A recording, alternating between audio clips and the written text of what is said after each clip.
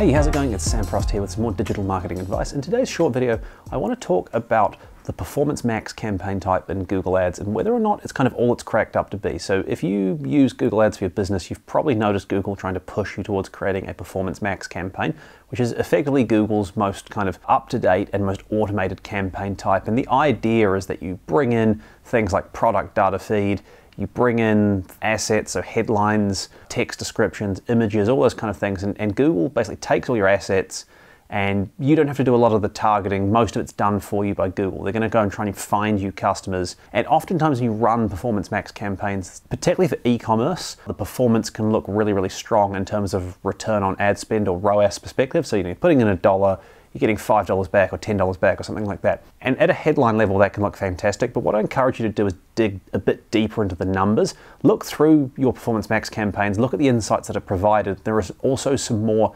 sophisticated tools or systems you can use, sometimes outside of the main Google Ads interface where you're importing data in order to actually better understand what Google is actually doing with your campaigns. Because the whole problem with Performance Max, in my view, is although it can be quite good at generating return on ad spend, and that's what Google leans on, the whole sort of sales proposition, value proposition from their perspective is that you can go and easily and quickly set up a largely automated campaign that shows a very clear positive return, particularly for e-commerce advertisers, but even for lead generation.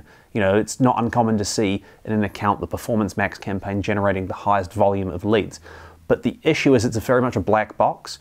You don't really know what's actually going on under the bonnet, under the hood of this campaign. Google doesn't give you all of the data you need to really make a hugely informed decision as to whether or not the campaign is working as well as you think. And that's because what can happen with Performance Max is a lot of the campaign activity is branded search and also very aggressive retargeting. And the thing with branded search and aggressive retargeting is there are justifications for these activities. They can work very, very well. But in the example of branded search, right, somebody who's looking up your brand, they may have already effectively decided to buy from you, but they decided to buy from you from some other interaction they've had with your company, word of mouth, or they saw a billboard, or they saw a Facebook post you made, or something like that.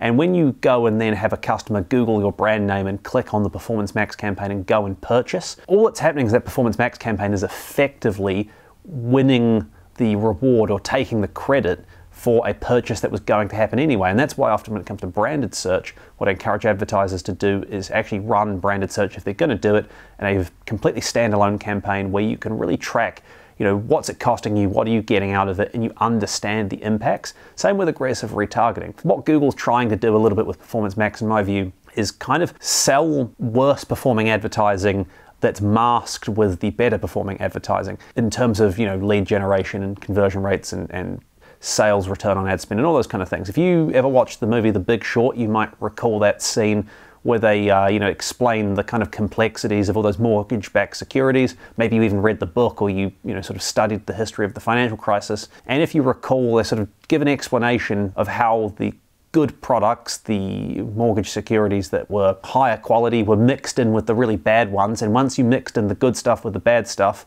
you could basically hide what was going on with the bad stuff. And that's where all of the problems in that financial crisis stemmed from. Same thing goes a bit with Performance Max, in my view.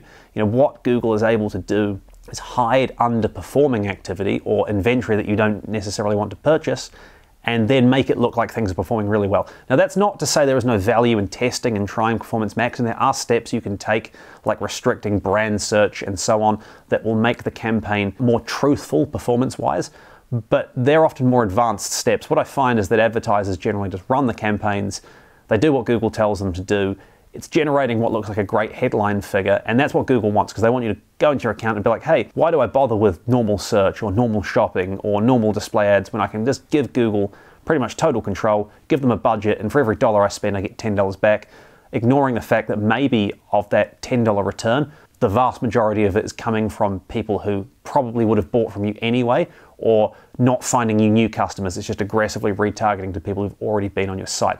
So keen to hear your take on it. Performance Max is probably worth testing. The other thing I will say is my experience has generally been for lead generation. Performance Max is very poor in terms of the lead quality, so do be wary of that. But once again, you can test that. Keen to hear your take. Thanks for watching. Leave a comment below, and I'll see you next time.